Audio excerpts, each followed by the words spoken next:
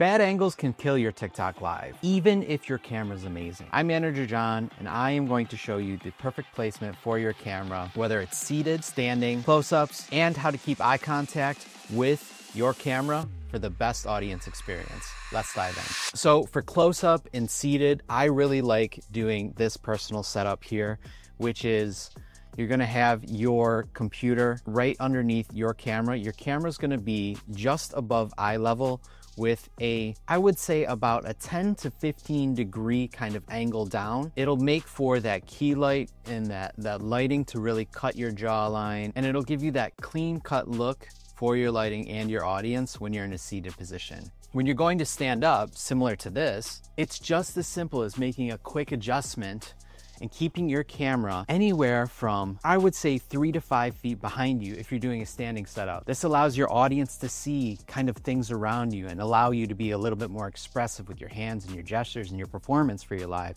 which can increase your audience retention substantially. Same angle, same type of vibe that you're going for. Let's switch back over. You have the opportunity to use a larger screen to be able to read your comments, your GIFs, your engagement now. You used to have to do everything on your phone, which is a tiny screen. Now you'll be able to not only use your computer, you can set up a completely separate monitor for your audience engagement and the comments that come through, as well as the GIFs. Because of that, we want to make sure that our monitors are placed kind of semi near our camera. I like to have mine below like this. A less engaging setup would look a little something like this, right? I'm talking to the camera, you can see I'm talking to the camera, and I'm looking down and I'm not making eye contact. I look like I have a complete disconnect from my audience.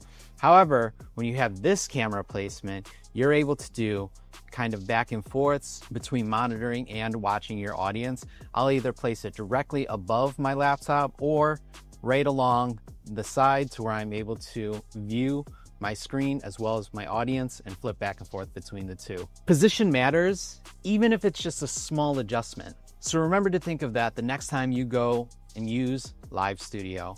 If you have any comments or you want the gear list, make sure to write a comment below and check out the next video. I'm Manager John, and I'll see you around.